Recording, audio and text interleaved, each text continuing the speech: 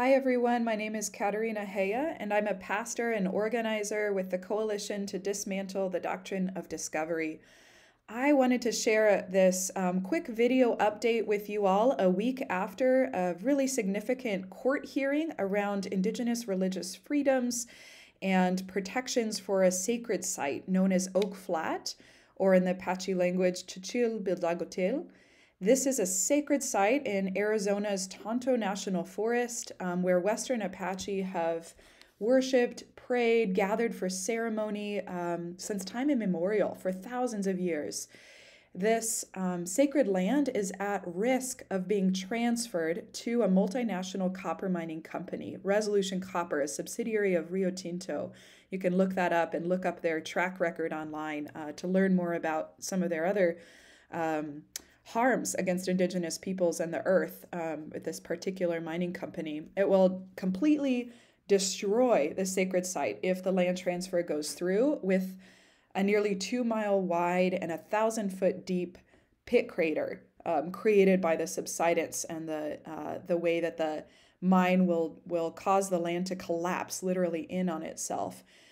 Completely harming a very fragile desert ecosystem, as well as the ability of Apache peoples, Western Apache peoples, and other indigenous groups to pray, to worship, to conduct ceremony in this holy site, this place that, though it doesn't have a church building on it, is very much a holy place, a center of prayer, of connection with Creator, a place where ceremonies are done for Indigenous young women, and where others have gone and felt and experienced the real sacredness and holiness of this land in Arizona. Because of the doctrine of discovery, it is not legally under the authority of Apache peoples. It legally belongs to the federal government, who inherited the rights of discovery as the U.S. Inherited rights to stolen land. And they have the right legally to transfer it to this multinational copper mining company for extractive industries, for mining this copper, this third largest deposit of copper ore in the world, from what I've read. And the people who are standing on the front lines to protect that are those who have a connection and who have stewarded this land for thousands of years.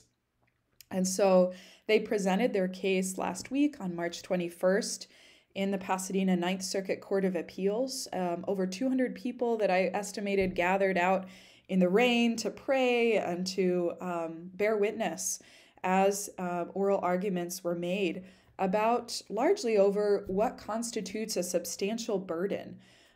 So an attorney for the National Forest Service was arguing that the destruction of this sacred site doesn't really constitute much burden to Apache religion. And on the other side, the Apache's lawyer was saying, yes, the destruction of the center of their cosmology, origin story, their center of their religious practice is a substantial burden when that place is destroyed.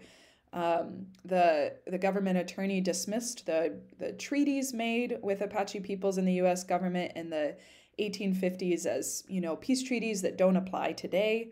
And it struck me that the copper mining company is essentially getting free representation by the U.S. government, and justifying their decisions to do whatever they want with this land without really consulting and listening to Indigenous peoples. The Indigenous peoples really don't have much say in the legal system over this process, and are seeking to expose that in appealing their court case, their religious freedom court case, in front of this 11-judge panel last week. And so afterwards, I heard Wensler Nosey Sr., the founder of the Apache Stronghold, say that, I quote, "Today we stood up in court for that right, the right to connect with the Creator, to worship, to gather in ceremony at Oak Flat, that we gathered in court for that right, determined to stop those who think that our place of worship can be treated differently simply because it lacks 4 walls and a steeple." We are hopeful that this time around the Ninth Circuit will save Oak Flat, end quote. And so we await the decision of the Ninth Circuit Court of Appeals, which may take months. And in the meantime, any day now, an environmental impact statement is due from the National Forest Service. And when that EIS report is dropped, there's only a 60-day period before the land transfer can happen. So this is a really pivotal time for us as people of faith to seek repentance and repair of the doctrine of discovery by standing alongside Indigenous peoples in prayer. First and foremost, they have invited us to unity. As they say, one drum, one prayer, one circle, in unity and prayer and in one spirit, to see this as a spiritual battle for all of us, for sacred land, for the defense of life and future generations' ability to live and breathe and drink clean water on this planet and on lands that Indigenous peoples are seeking to protect for the sake of all life. So pray. And then secondly, can you raise awareness, heighten public attention around this issue through writing letters to the editor or op-eds, educating your church communities, all your networks, bringing this up in conversation, writing about it, bringing press and media attention to it. And then finally, in the meantime, as we await, we can also call our representatives and ask them to co-sponsor the Save Oak Flat Act, which has been reintroduced in Congress in early March by Representative Grijalva.